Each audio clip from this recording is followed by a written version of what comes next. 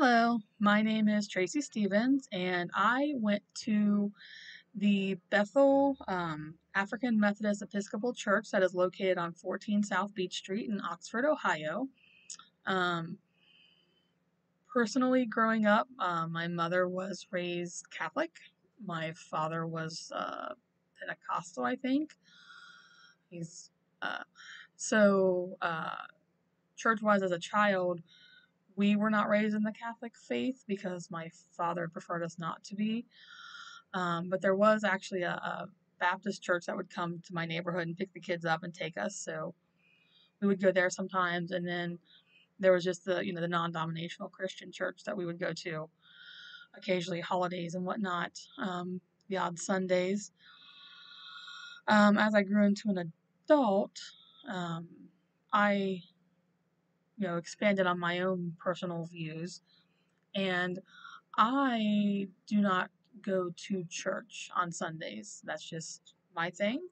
Um, I haven't found, I guess, a spot that I fit yet with a church. I've seen some great people in churches, met some great people, but then I've met some, not so great. So I'm a little conflicted when it comes to, the life of church and church life. I will say my first, I guess, reaction to the Bethel Church is just a small little nondescript white building in Oxford. Cute little building. I mean, it's what you think of an old church. Um, Nothing big or grandeur like the Catholic churches, from my mother's, time, um, where they have all the stained glass. It's just this is a church. This is where you can go, and it's where you go to get the job done, so to speak. They don't need any big hula to get you in the door. Um, I did try to go to Dr. Child's church last week, but there was a mix-up. They were on a great field trip, which was actually amazing that you do that with your congregation. And I knew I was going to be up in the Oxford area today, so I went here. And I'm kind of happy I did go. I mean, of course, I missed out on seeing your service, but the history of the Methodist Church in particular, when it pertains to the Black religious institution.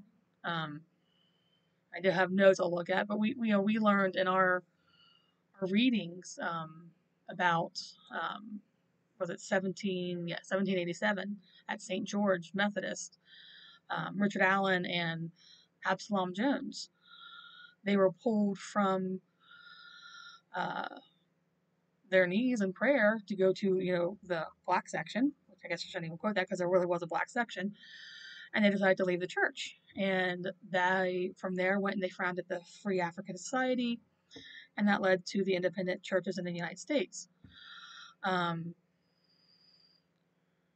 And then in 1816, Allen brought together the other congregations, if I have my dates right, to form the African Methodist Episcopal Church. I think the original was in Pennsylvania. So the actual building I went to, the little adorable white church, was actually built in 1855 by Jewel Collins. And you walk up these just a couple steps, just a one-room building right there, a bunch of pews in the back, and then the area for the pastor to sit in. Over on your left is where the choir and the keyboardist is, and then and there's a door going through to other areas of the church. But it really is just it's like a long one-room church is what it is, but it's sectioned off now. And I'm thinking those are the add-ons in the back.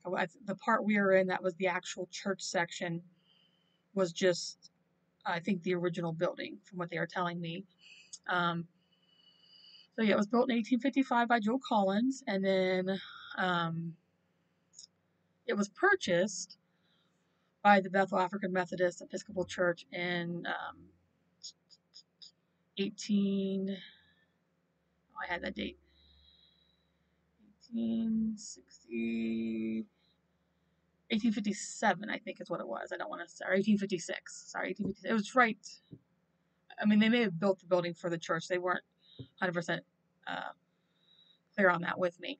But it was built right away afterward. It was bought and became the Bethel African Methodist Episcopal Church. Excuse me. And since 1981, they've expanded it. And in fact, while we were there, they were talking because they are trying to get a new roof put onto the building. Excuse me, I'm so sorry.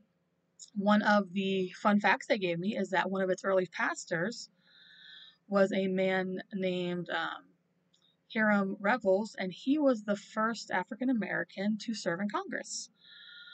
So that was something they're kind of proud of and they like to boast about, rightly so. When I entered the church, very small congregation, nothing but welcome. Like I said, I've gone to some Catholic services, some of the non-denominational Christian services. I've gone to a couple, white Baptists. I've never done African American Baptist, so maybe in the future we'll get to that. I've done some Jewish services. I've been to different things to try them out, and I will say that while I've always felt welcome, I don't think I've ever felt as welcome anywhere as I was in this church. I mean, immediately I was bombarded by Karen and Sharon, these lovely twin ladies who are a member of the choir. Hugs and handshakes and how are you and welcome.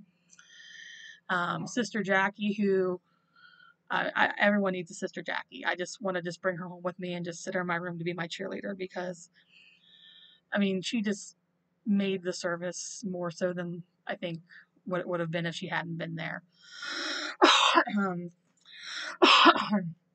The service is pastored by Reverend Terrence Cato, and then his wife, the Reverend Alice Cato, is the assistant pastor.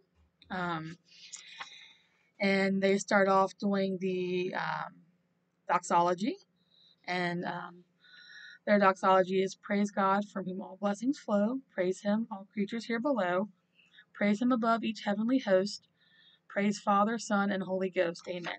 Now, I don't know if each church has their own doxology. I don't know if Methodists all share the same doxology. I'm afraid I don't know enough about it. But what I have noticed is when they have that opening doxology, because I do know what a doxology was, the ones I've gone to, it's kind of chanted or said by the congregation. This church, they sing it. They are singing it. They have music going. So right away, you are woken up. If you are sleepy on a Sunday church morning, you're not going to be, because they wake you up.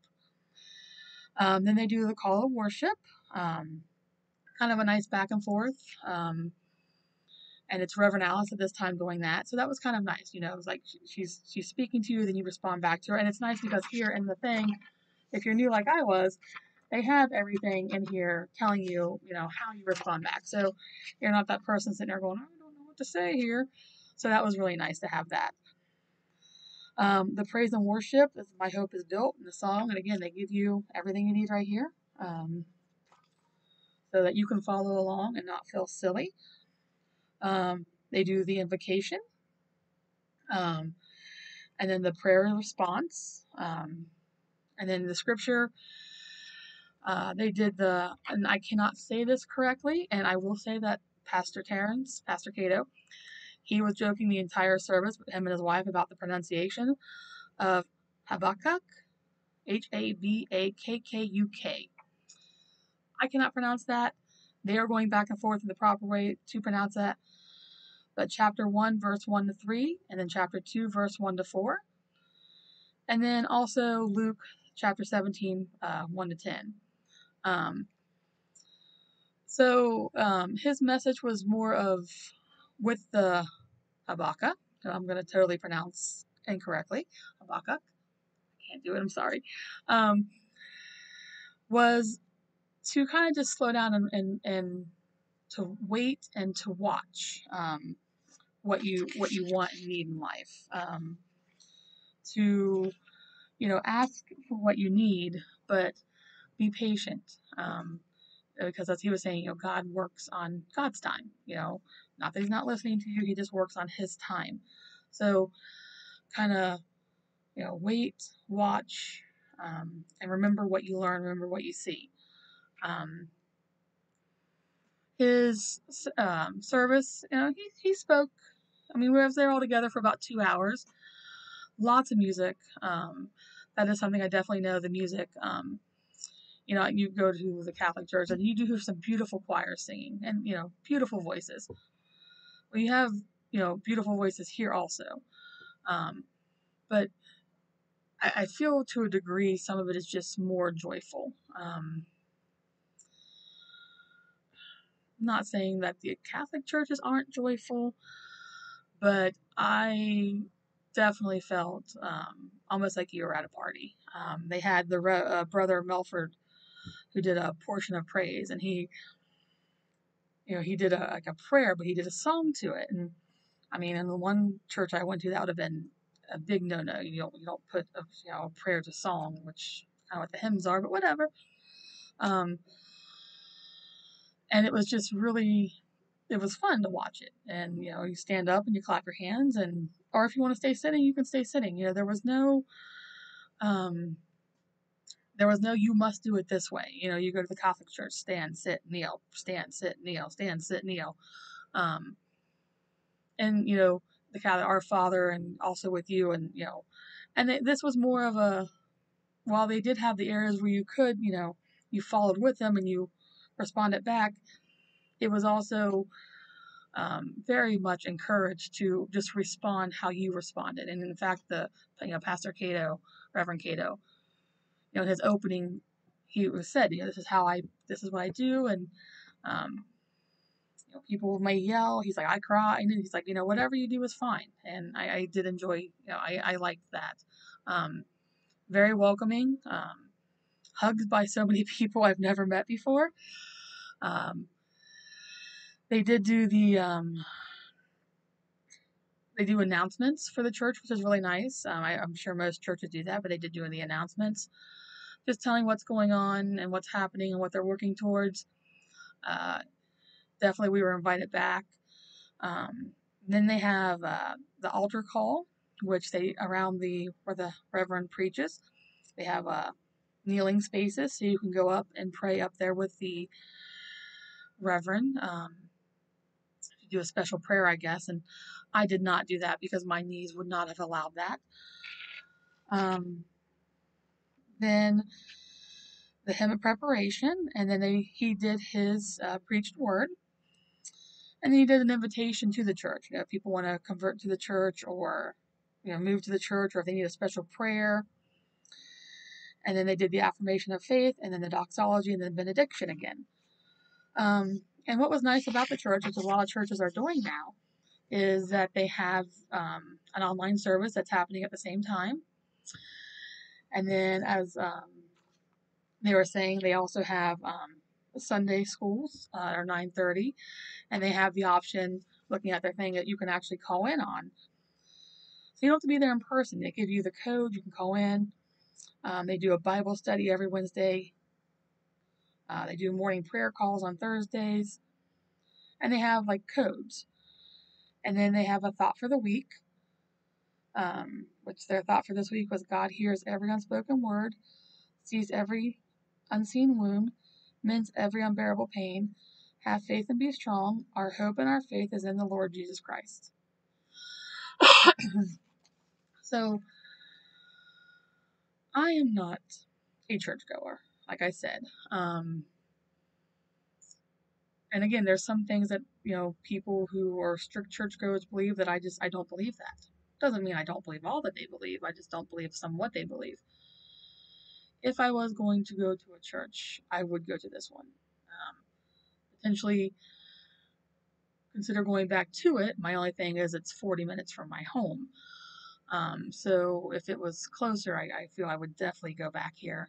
And really just the atmosphere. It wasn't fire and brimstone preaching. It wasn't, you must do this and repent and do your sins. It wasn't, you must follow our way. It was just very, this is what it was, I guess, the kind of a gentle word of God, so to speak, if that makes any kind of sense. And not, not forceful, but just, let me just tell you this is what Reverend Cato was doing. Let me tell you this. Let me show you this. A new perspective of something. So I did like that. On a personal thing to Dr. Childs, I did tell them that I was there for this class. And so Reverend Cato, he he said he would actually like it if you could contact him at some point. He would love to get his congregation together with other congregations. Um, so it's I'll put the link on this too. But if they're a very small congregation, so but if you're ever interested, his his email is pastortcato@yahoo.com, and his number is 859-421-0497. But he was serious. He really wanted me to let you know that he would really be interested in getting his congregation together with other congregations. So just wanted to throw that out there to you. And overall, I wasn't sure I mean, it's church, so I knew what to expect going to church. But I almost felt like I had friends like immediately upon entering that church. And by the time I left, I mean, I sat there and spoke to Reverend Alice for probably 20-25 minutes about football. Um, so potential ideas in my head of if I could ever do it, I would go back to that church. And so I'm kind of grateful, I guess, for that in this assignment. I found a place that actually kind of felt maybe it's okay if I go there. So that's all. Everyone have a great day.